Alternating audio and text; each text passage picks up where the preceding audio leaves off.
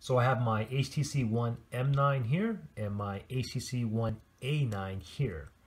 And what I'm going to do is, well, first I ran a battery test, and then I'm going to tell you a little bit about that. Then after that, I'm going to run a GeekBench benchmark test, and I'm going to run it 3 times because, you know, every time you run it, you get a different score. And each time I run it, I'm going to put the scores on the side here.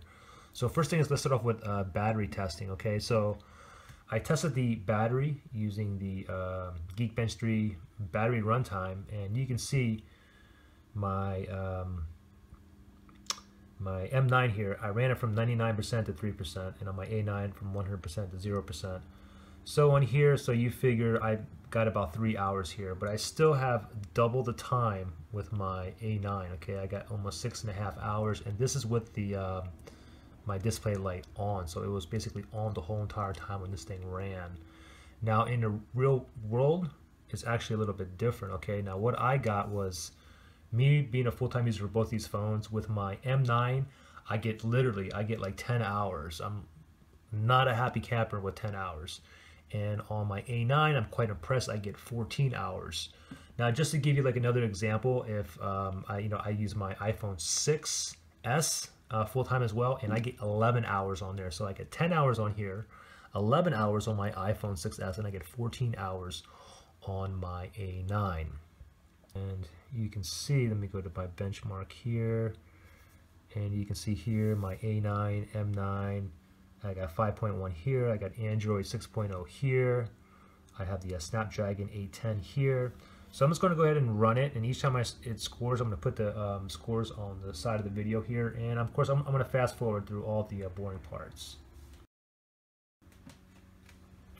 Okay, so here we have the scores, and look at that, the M9 scored higher in single and multi-core. So I'm going to go ahead and run this again. So I'm going to click on back.